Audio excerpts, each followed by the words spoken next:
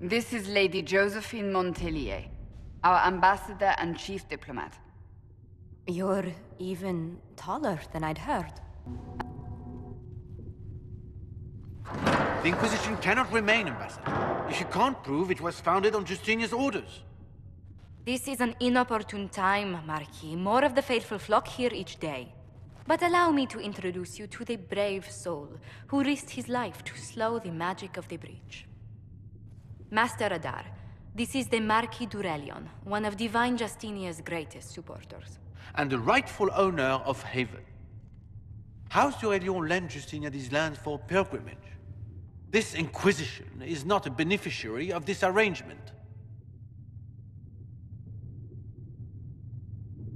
Interesting, considering the Inquisition was begun by the left and right hands of the Divine.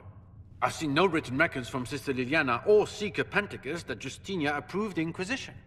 If he won't take her at her word, I'm afraid Seeker Pentagast must challenge him to a duel. What? It is a matter of honor among the Navarrans. Shall I arrange the bout for tonight? No. No. Perhaps my reaction to the Inquisition's presence was somewhat hasty. We face a dark time, Your Grace. Divine Justinia would not want her passing to divide us. She would, in fact, trust us to forge new alliances to the benefit of all, no matter how strange they might seem.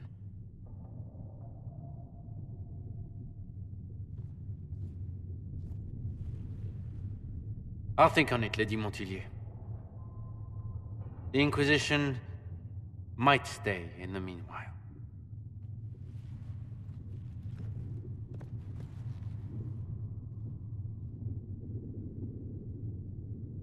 Do the d'Aurelions actually have a claim on this place? His Grace's position is not so strong as he presents it. Despite their Ferelden relations, the d'Aurelions are Orlesian. If the Marquis wishes to claim Haven, Empress Selene must negotiate with the Ferelden on his behalf. Her current concerns are a bit larger than minor property disputes.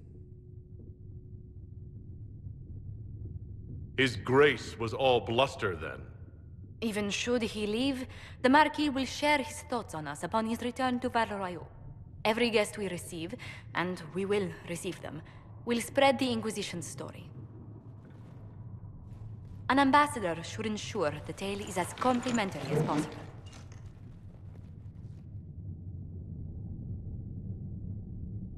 May I ask what brought you to work for the Inquisition? Sister Liliana approached me. We've been acquainted for quite some time. For better or worse, being the Inquisition's diplomat has become as interesting as she promised. What sort of dealings have you had with nobility? For some years, I was the royally appointed court ambassador from Antiva to Orlais. The nobility of Thedas is a rather singular sphere. Those I'm not acquainted with, I know through reputation. The Inquisition is lucky to have you as an advocate, Lady Montilyet. Thank you. Let us hope so. Thedas's politics have become agitated as of late. I hope to guide us down smoother paths. But please excuse me. I've much work to do before the day is done.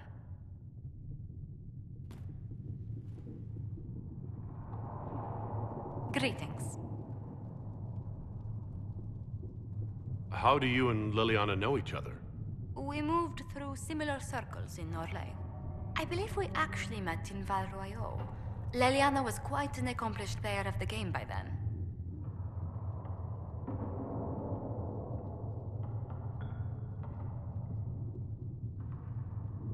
What exactly do you mean when you say, the game? Forgive me. The game refers to the slow duels of influence among the noble and powerful of Orlais. It's a rather light-hearted name for the matter, but Orlesians are fond of playful touches.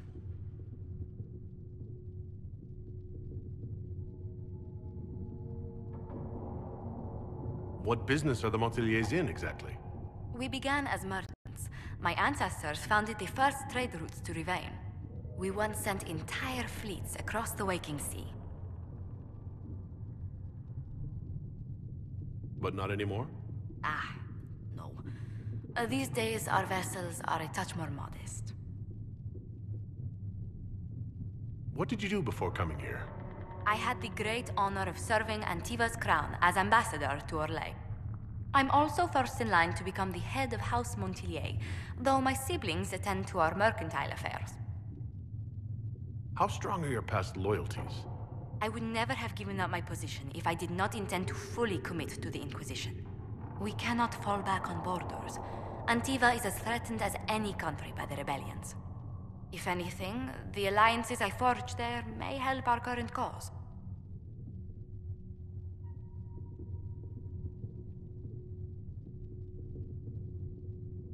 Do you think the Inquisition will continue after we seal the breach? If we prove ourselves by healing the breach, people may turn to us for other things. Protection, counsel, justice. The Inquisition offered these once to those in need. Tell me, do you believe I was saved by Andraste at the Temple of Sacred Ashes? I should much like to believe so, Your Worship. The miracles Andraste performed were so long ago, they're difficult to picture. If it were truly her and the Fate who saved you... Well, in any case, many already believe you walk in the Maker's light. Let's speak later. Another time. What may I do for you? Tell me how you came to work for the Inquisition again. I'd been considering leaving my post in Antiva for a new challenge when Leliana recruited me. There's such unrest in Talos, and the Inquisition seems a promising method to stop it. It's to everyone's benefit if we prevent the Mage-Templar conflict from spreading further. So, was it the prospect of stability that drew you here? The full impact of the Mage Rebellion has yet to be felt, and that was before the death of the Divine. The violence must be curbed before we see it turn to full-scale war.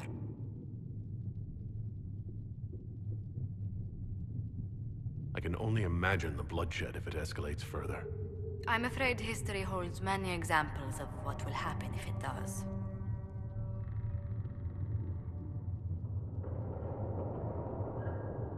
What exactly does your job entail? I meet with ambassadors from various factions and countries, and cement alliances with them. We are a young cause. Diplomacy is essential to our credibility. Then you speak for the Inquisition with these nobles. I do. Someone must foster goodwill on our behalf, as well as prevent controversy as news of us spreads. How heavily are our actions scrutinized? Make no mistake, every noble house, every throne is waiting to see what the Inquisition does next. Many are willing to pledge support, if offers are made in just the right fashion. I intend to see that they are. What do the people make of us? Despite our fame, we're low on steadfast allies. We must aim for more. Any visiting dignitaries I should watch out for? Sir Griffith of Denerim, a most distinguished knight of the realm. He's defeated darkspawn, slain demons, chased down abominations. Just don't ask him about it over dinner. He spares no detail. Good day to you. What do the people make of us? Despite our fame, we're low on stead. Any thoughts on the people here? Who did you mean?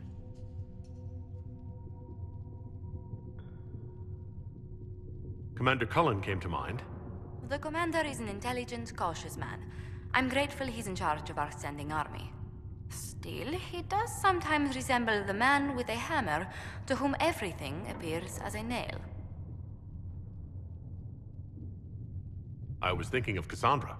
Seeker Pentagast is a princess of the Kingdom of Nevarra, although that barely seems important to her. She was not interested when I asked if we might make use of her royal relations. Still, the Inquisition would not have formed without Cassandra. She's an extraordinarily driven woman. What's your impression of Solus? I suppose I should be wary of an apostate, but our elven mage has conducted himself with the utmost propriety. And he has the most fascinating stories.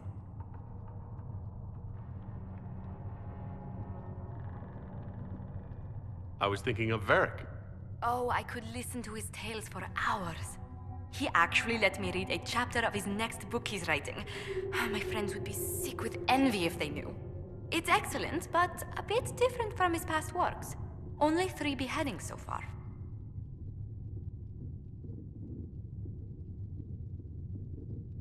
Let's speak later. Goodbye.